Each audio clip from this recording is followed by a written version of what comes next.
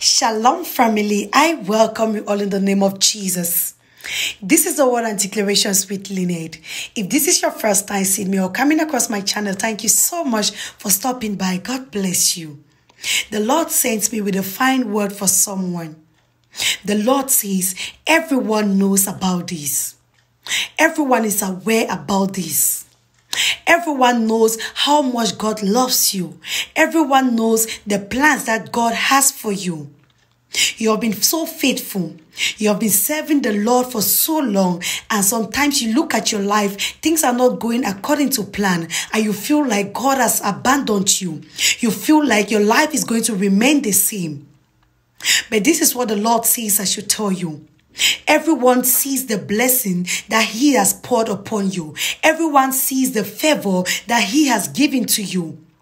Because things are not going the way you planned, you feel so discouraged. The psalmist says, since I was born and now I am old, I have never seen the righteous forsaken nor beg bread. You are the partaker of the blessings of God. The Lord says, keep being faithful. Every word over your life is going to manifest. Everyone sees you and know that you are a great person.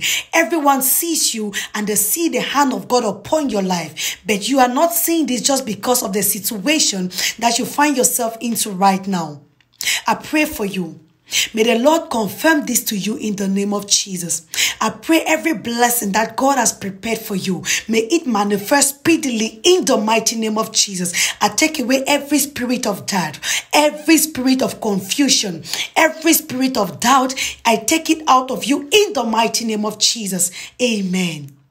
Thank you all so much for being a part of this session. I hope you receive this word with gladness.